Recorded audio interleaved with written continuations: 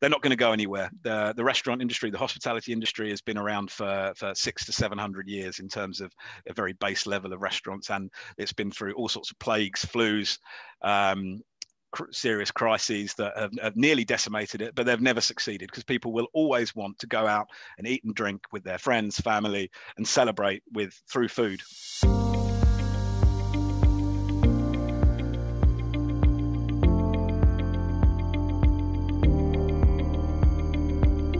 Hello and welcome to CommsLife from APCO Worldwide. I'm your host, Tom Billinghurst.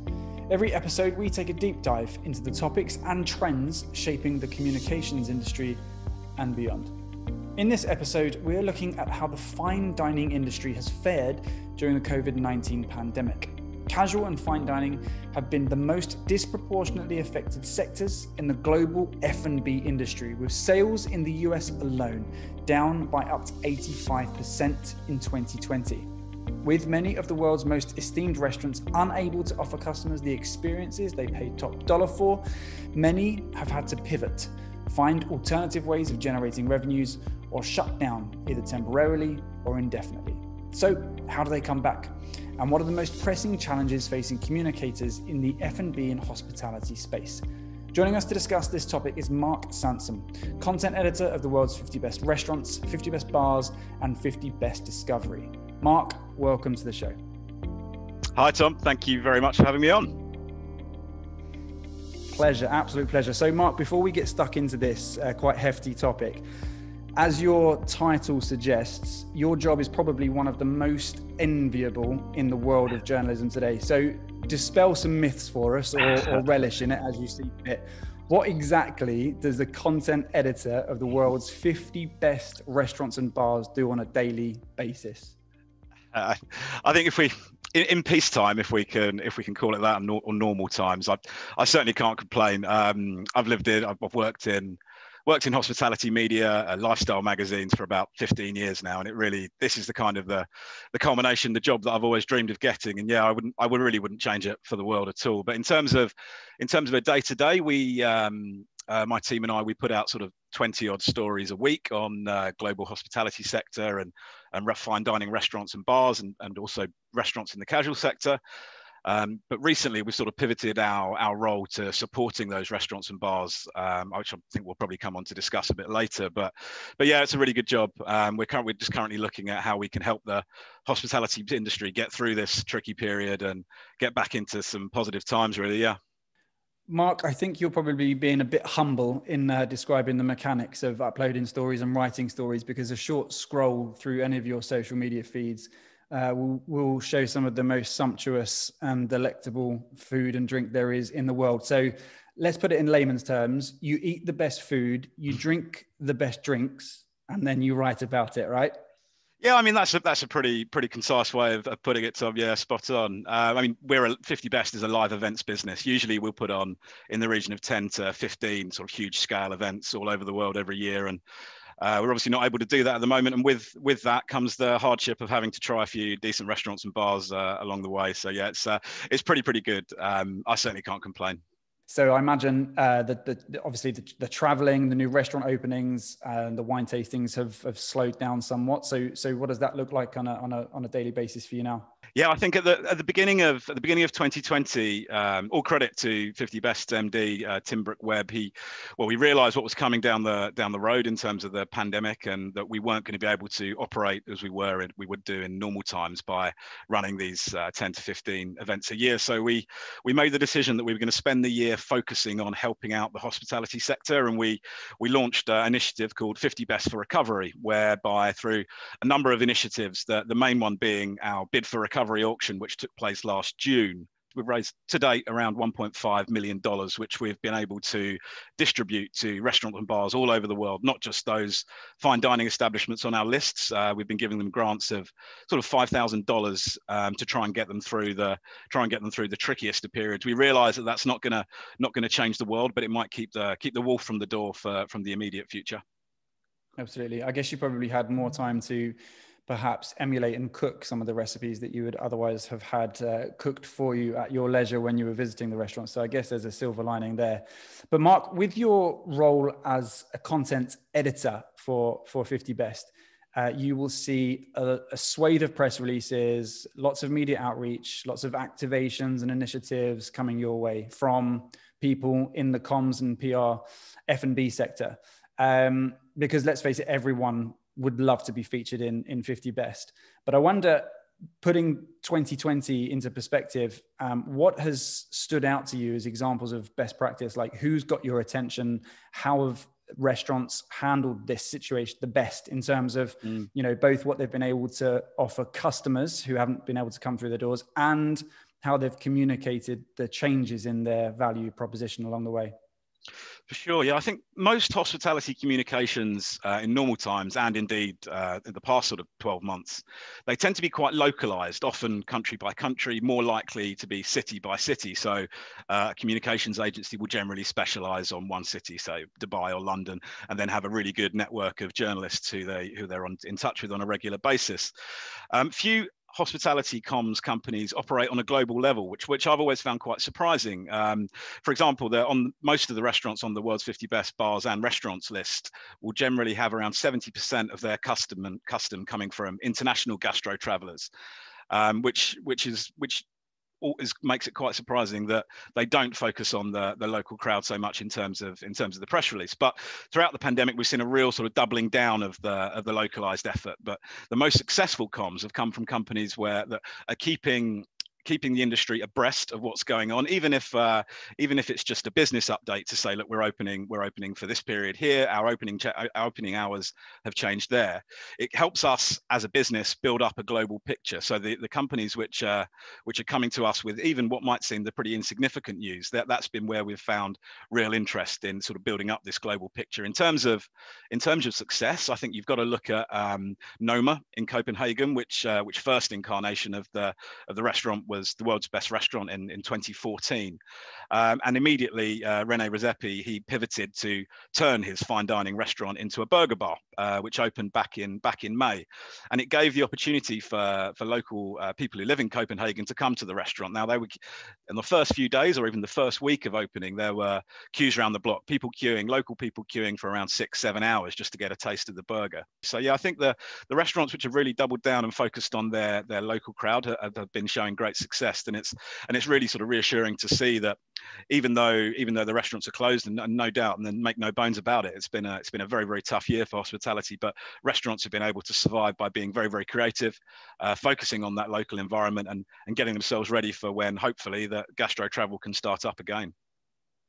Perhaps on a kind of final note on this topic, we've seen, Mark, in the US as one example of a globalized market, the kind of tremendously deep impact that COVID has had on fine and casual dining, which are those sectors that are predicated on experience. You go to the restaurant not just to eat the food, but to take part in the experience, which is part of your remit, terrible as it is. And we've seen things like pizza restaurants and food delivery apps. They have absolutely skyrocketed, those at the other end of the spectrum. They've really thrived. And obviously different cities have different rules. So the percentages of the reduced sales are going to vary across the world, but the trend is the same. Restaurants have really suffered and lost big on their revenues. But I wonder what kind of lasting effect you think the trends from 2020 and now moving into 2021, what they'll have on the landscape of fine and casual dining. What do you think we can expect to see more of? What can we see less of as we move ahead towards some kind of recovery? Yeah, I think you've hit the nail on the head there. It's the ready to drink cocktails in the bar sector, which are delivered to people's houses, and the meal kits and sort of restaurant takeaways is one revenue stream that's just not going to go away. This revenue stream has been really, really successful for a number of businesses. To think of a couple of examples, Tim Rao, chef owner of restaurant Tim Rao in Berlin, Germany, has been a real success story here. He's got 4 restaurants in Berlin. So he didn't pivot immediately. He gave it 3 weeks. He stepped back after the German government shut down hospitality in Berlin and wider afield, and looked at the menu concepts across his four restaurants and decided what would be the most coherent, the most successful one menu that could speak to all of those restaurants and serve the German community. He came up with a delivery concept he called F***ing Great, which speaks to his sort of irreverent nature and the way he goes about his business. And within 3 weeks of launching the concept, he was up to 70% revenue from pre-COVID time. So that's really good to see, that being able to step back and take an actual look at the sector and what the business could do. So you could argue there are some success stories out there, but it's been, that's not to sugarcoat the fact that it's been very, very tough for the industry. But people who have pivoted, and also in my hometown of London, Adam Handling of the Frog Group of restaurants and Adam Handling in Covent Garden made a really, really successful cook at home concept. Now it's not the takeaways of old, and I'm sure your listeners and viewers have even tried these dine at home concepts, that you also learn a bit as you're doing it, so that the meals will arrive nearly ready to cook and they'll require a final bit of assembly. But Adam in London, he's done the same for Christmas, and he's managed to sell over 1,000 units of Christmas dinner at around £250 a pop, £250 a pop, which is all cooked from his staff. So he's able to give all of his staff work while the restaurants are forced into closure. And I mean, you only need to do the maths. 1,000 units of £250 is a good business by anyone's money. Thanks for tuning into CommsLife by APCO Worldwide. If you're enjoying this, subscribe to our YouTube channel and follow us wherever you get your podcasts from. Catch up on all our previous episodes, where we discuss everything from the future of aviation with Arabian Aerospace to the global economic recovery with The Economist. Welcome back to CommsLife from APCO Worldwide. We are here with Mark Sansom, the content editor of the 50 Best Bars and Restaurants. Mark, for the second segment, we're taking a look at a recent and relevant article to the topic that we've been discussing. We've got one here that was published on Forbes in 2020, with world-renowned chef Daniel Boulud sharing his recipe for success amid COVID-19. There's a part in the article that stands out to me, and the section from the article reads thus. In May 2020, Boulud started a curbside concept, Daniel Boulud Kitchen. Yes, many restaurants shifted to curbside service, but how many were fine dining restaurants known as much for their 5-star service as their Michelin star award-winning food? Imagine taking the highest level of fine dining and turning it into curbside service. Yet you do what you must to survive. Chauffeur-driven customers would roll up to the restaurant to enjoy Chef Boulud's world-famous culinary skills. And some of the customers would actually enjoy their meals from their cars instead of going home. Now, Mark, I don't know if the chauffeur-driven part is hyperbole, but the thing that strikes me here is the fact that people wanted, demanded, and found a way to continue eating a renowned chef's food regardless of the circumstances. Now, that has to be some kind of remarkable statement about the clientele and the consumer in this space, especially at a time when so many people are thinking about bottom lines and bills and survival. Or would you say that this is symptomatic of that fine dining crowd of which you are ensconced? If they want their sea scallops and black tie, they're going to find a way of getting it. That's a wonderful image, isn't it? A guy or a girl sitting in a backseat of a limousine eating sea scallops. It's really nice. And to be honest, I don't think that's probably too far from the truth. Restaurants, I mean, you cite Daniel Boulud. There's many others in New York and further afield in the States, and of course across Europe and indeed the Middle East. People at the top end, I think, have been least affected by coronavirus, particularly their own bottom line. That may be quite a wide-ranging generalization, but I think as with lots of these things, people who are fortunate enough to be able to eat in fine dining restaurants 3 or 4 times a week, they're not going to stop doing that. They're not going to take second best in terms of their food. So chefs such as Daniel and wider afield, they want to be able to sate these customers' desires. That's always going to happen. But what the curbside fine dining, and again, the image of a limousine pulling up to pick up sea scallops, I think that's probably a little hyperbolic, as you alluded to, but it's made fine dining a little bit more democratic. I mean, we spoke a little bit earlier about how people might have been a little bit put off by the trappings of fine dining. If you want to eat your sea scallops in your car, it gives you the access to that food. And sure, you lose a lot of the ambience of the restaurant, the wine service, everything that goes towards putting together a great restaurant experience that everyone loves. It's great that it's been given the opportunity to go to a different kind of person who might not want to do that. There's a part of this article focusing on Chef Beloud's pivot that mentions how he jumped in to support food first to create up to 2,000 meals a day while offering jobs to laid off workers, including his own team. And the initiative gave him much needed exposure in the community for both the charity and his brand. Something as a communicator, I find something really interesting there. We've been very careful when advising and consulting with clients never to appear opportunistic at this moment because of the nature of how that can make you come across. Yet there's a business piece in Forbes here that says, you know, this initiative gave him and his brand the exposure that it needed to at the time when it needed to most. So I wonder what your thoughts are there in terms of, you know, that perception of a brand making the most of this opportunity to come front and center in people's minds. But also to comment on the giving back mentality, something that the fine dining industry has been able to do more than others because of the level of prestige and the platform that it has to be able to do so. Lots of chefs and bartenders weren't the kind of people who were inspired in traditional academic fields. They were looking for other outlets for their sort of creative brilliance. So there's always been a huge amount of empathy in the hospitality sector. Every chef or bartender will have had to work from the ground up. So they will have appreciated what it takes to work on low wages and get their way to the top. So the chefs will always be empathetic towards people worse off than themselves. And I think that's really, really come through. I mean, you cited Boulard there. Also in New York, a bar / restaurant called Dante, fronted by a guy, an Australian couple, Lyndon Pride and Natalie Hudson.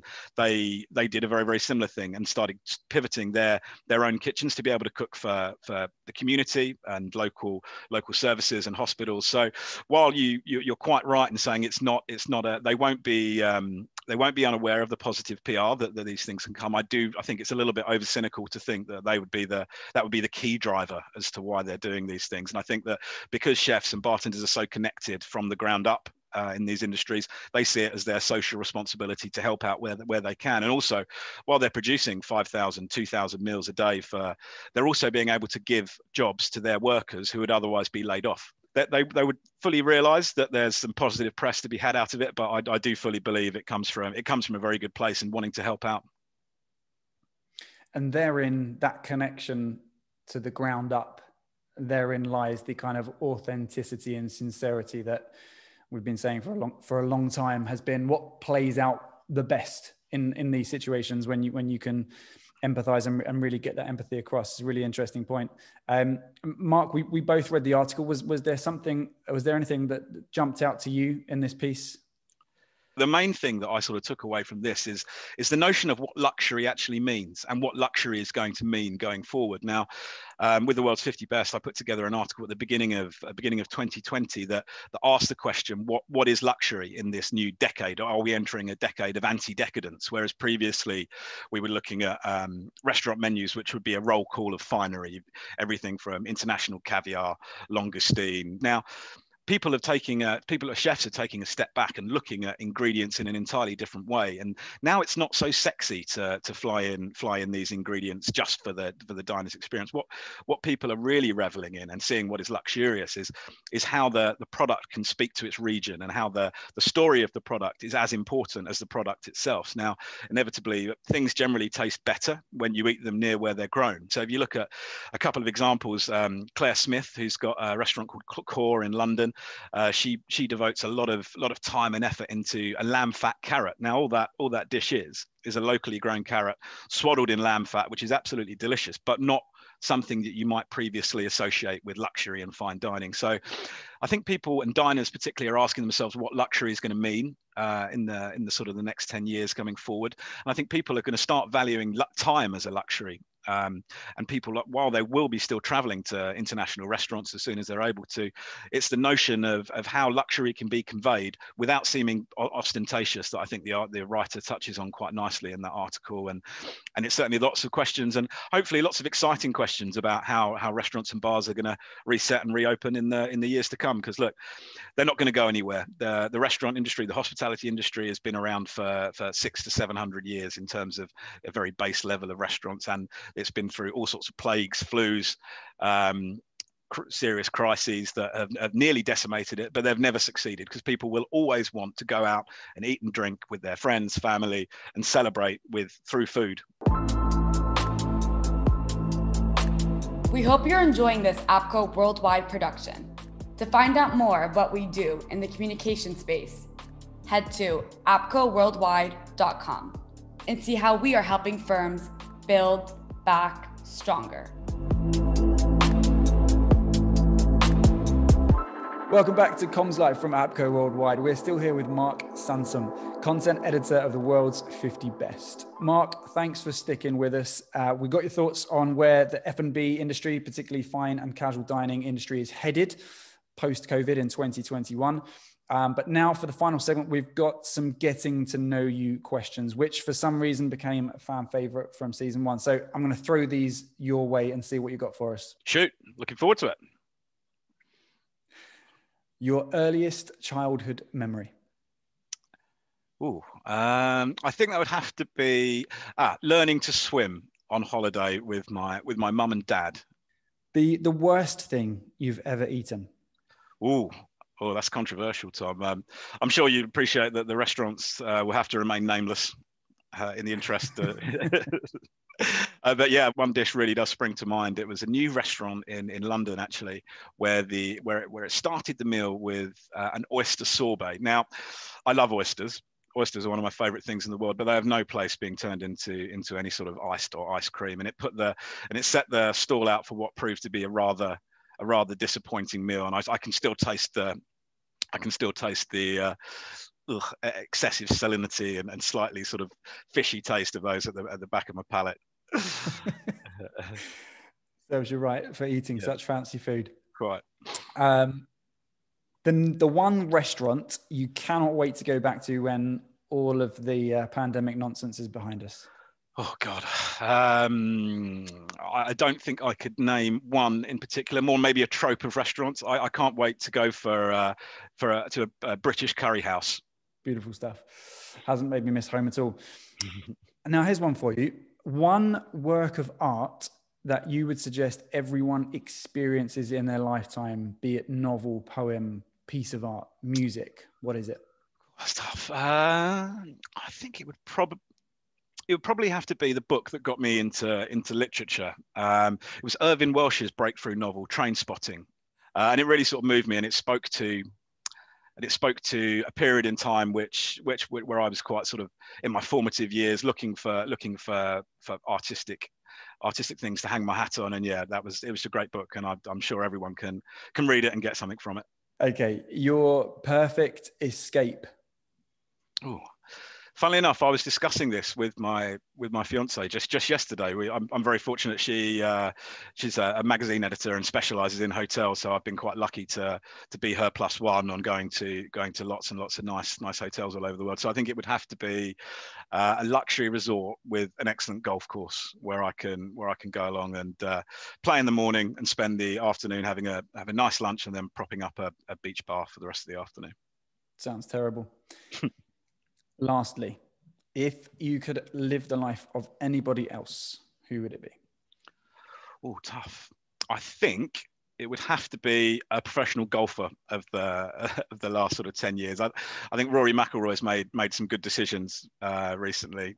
So I think and I think they probably travel pretty well. They probably eat in some jolly nice restaurants. So I think I'll take Rory McIlroy. Brilliant stuff. Mark, thanks ever so much for joining us on CommsLife. Absolute pleasure to have you. No, thanks for having me, Tom. Real pleasure. Thanks for listening to CommsLife. If you like that, leave us a rating on Apple Podcasts. Send us any questions or comments on our Twitter page. And while you're at it, you can subscribe to and download CommsLife on our YouTube channel or wherever you get your podcasts from. Stay safe and be well.